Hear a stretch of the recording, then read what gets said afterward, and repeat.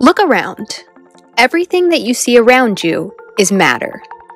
Matter is something that takes up space. You are matter, your desk is matter, even the air you're breathing right now is matter. You can't see it, but it still takes up space. All matter is made of tiny, microscopic particles called atoms. But it doesn't always look the same. You can see your desk, but you can't see the air. That's because they're different states of matter. There are three main states of matter: solid, liquid, and gas.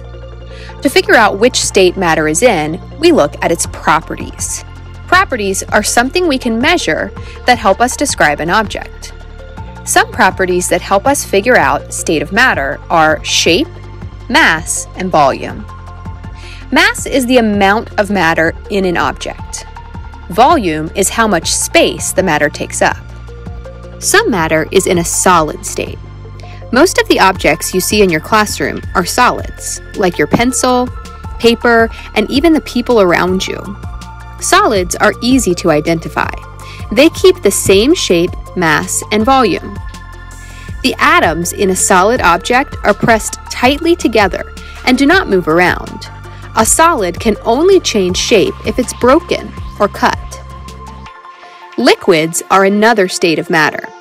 Water, milk, and juice are examples of matter in a liquid state. They keep the same mass and volume, but can change shapes. The atoms are still close together, but they can move around. If you pour milk into a tall, skinny glass, it will be shaped like the glass. If you pour it into a wide, flat bowl, it will change shape.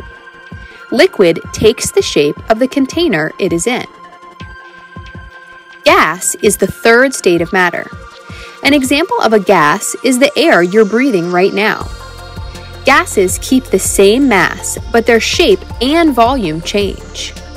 Like liquids, gases take the shape of their container.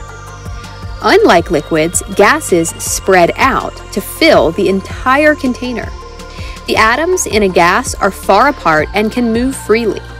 This changes the volume of the gas. Sometimes matter can change from one state to another. For example, when you think of water, you probably think of it as a liquid. But if you freeze water, it turns into a solid, ice. If you heat it, it turns into water vapor or steam, which is a gas. This video was created by LaFountaine of Knowledge. For lesson materials that go along with the video, be sure to check the link in the video description.